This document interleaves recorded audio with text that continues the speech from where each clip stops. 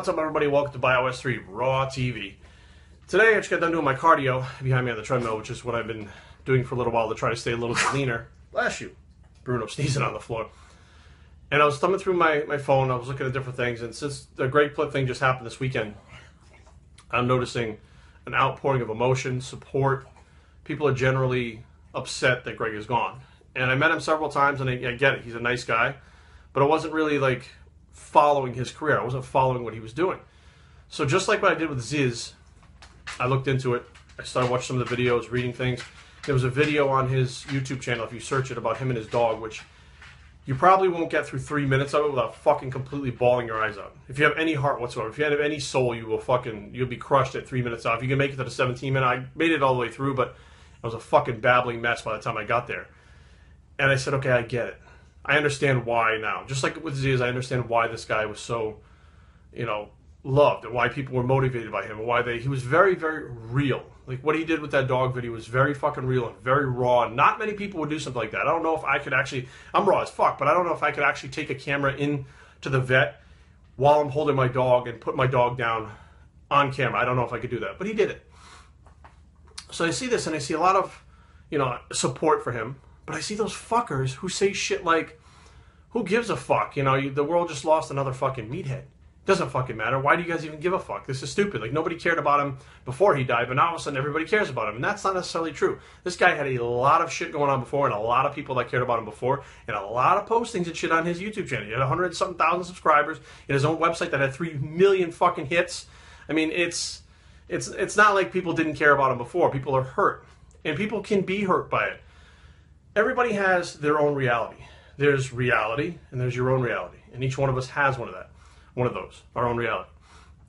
Now, just because we have our own reality doesn't mean it's actually reality. And these people saying this, they're a bit sociopathic, narcissistic.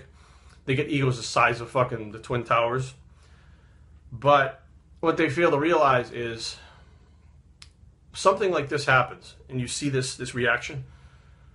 Put yourself in those shoes. Like, take yourself. You're the one saying, oh, he's a fucking meathead. He shouldn't have been fucking training near the tracks. He shouldn't have been doing that. He shouldn't have been fucking doing this. He's fucking stupid, so it doesn't matter if he's gone. Put yourself in that position. If you died tomorrow, how many people would show up at your funeral? Maybe like a dozen, maybe? Because right now, I know most people just think you're a fucking dick. Unless it's a close personal friend or a relative who you kiss regularly, most people think you're a fucking dick. So you got maybe a dozen people that show up. How many fucking YouTube videos are going to be made about you?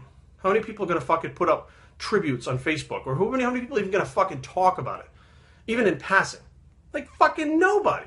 But you have the balls to say that this person who actually did inspire and motivate people, was stupid for fucking going on the train tracks. Push the limits a little bit, and he's stupid for it. And I know that, a lot of people out there seem to think the fucking world revolves around them. They really do. They seem to think they have the key to fucking everything, and they know everything, and they're the fucking coolest thing, and everybody else fucking sucks. And they talk like that. But let's face facts. Tomorrow, if you were gone, who would care? Who would notice? That's my question to you. Who would notice if you were gone tomorrow? How many people's lives have you affected in a positive way to that when you're gone, you have a legacy left behind? And I don't mean you have a legacy like you had a kid, okay, so that your name fucking continues. I mean a legacy that you have almost like a myth or a legend about you. People are going to talk about you until the end of time. They're going to say things about like, oh, well, I learned this exercise, or I remember this, so-and-so sat me down when I had this problem, and, he really helped me with this. Like, there's a legacy you leave behind that you have to step outside your own reality to leave behind. And I think that's super important on a lot of levels. There are legacies left behind, one of the big ones that I always think about is Bruce Lee. I didn't know Bruce Lee. He was dead before I was born, I think. I was born in 75. Anyways, I was at least very small when he died. But the impact that he had in the world because of what he did and how far he went outside of his comfort zone to try to put things into the world that nobody had done before, that the world needed at the time. Now people are going to say, oh, you shouldn't compare Greg Plitt to Bruce Lee, but in his own way, that's what he did. He went out there and put himself out there, and he made an impact, and now he has a legacy that's going to be left behind. Now, there are a lot of people out there, and some people are so narcissistic that all they need is themselves. Like, they could sit in a fucking house by themselves and be like, I'm the fucking king of the world. Not even have a concept of what's going on out there reality-wise. But there are some people that have, no family life, a bad family life. There's people that may be hurt money-wise. There's people that may be, physical problems, that they may have a fucking arm that has been broken, it's healing. There's so many people out there that are worse off than you, or they may even be better off than you, but they're out there and they need something to look up to, some kind of inspiration. And lately, I've been kind of stepping back, and I don't know, the older I get, the more philosophical I get, the more in-depth I get with things, the deeper I think, the more I take myself out of bodybuilding itself and look for other things in the universe that I never looked at before. You become so entangled in the bodybuilding world that all you think about is bodybuilding and fucking lifting weights and being better and competing and this shit, that you kind of lose sight of everything that's around you. And I said, okay, well, how can I take the things around me and use those to make myself better, but actually use those to give something back to someone else? Inspiration, motivation. Where does that come from? Do I have to have a bodybuilding fucking pro that I have to get it from? No. When we went to, we live in outside Washington, D.C., where all the monuments are. Every time we go to D.C. and I see, like, the Washington Monument, the Capitol Building, the White House, any of those monuments, I step back and I look at them and I realize what they stand for. It has nothing to do with bodybuilding. And I look at them and I say what they were built for, what symbol they mean. I'm trying to picture the people back then building these monuments and what they stood for and how much power that they actually encompass just being there. And that's inspiring to me. And 20 years ago, I wouldn't have gave a shit. I was too involved with bodybuilding. I was too wrapped up in my own head. I thought I was the fucking king of the world. I was one of these narcissistic fucking douchebags who likes to think that the fucking world revolves around them and they have all the answers. And they don't. And the answers don't come from a fucking gym. They don't come from fucking bodybuilding pros. The answers come from the fucking universe. Now, this may be far out thinking. I'm starting to sound more like Mike Menzer fucking the older I get, but you start to realize the older you get that there's more involved in the world than just you. And if you could draw inspiration from the Washington Monument, if you could draw inspiration from Greg Plitt, I was watching the other night just for the fuck of it. It was like midnight or something. I was fucking thumbing through the channels, and it said J-Lo.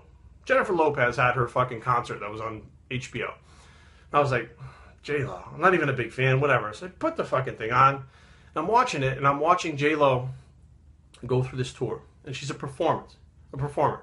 And she's doing her thing.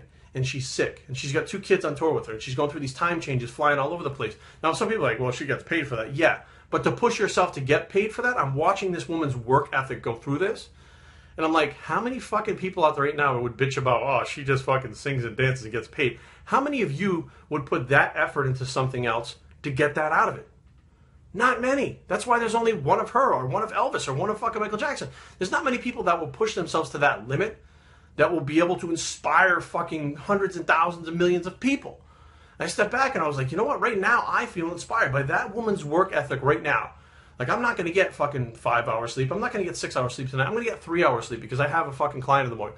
But you know what? She's doing a fucking lot more than I am. Why the fuck should I bitch?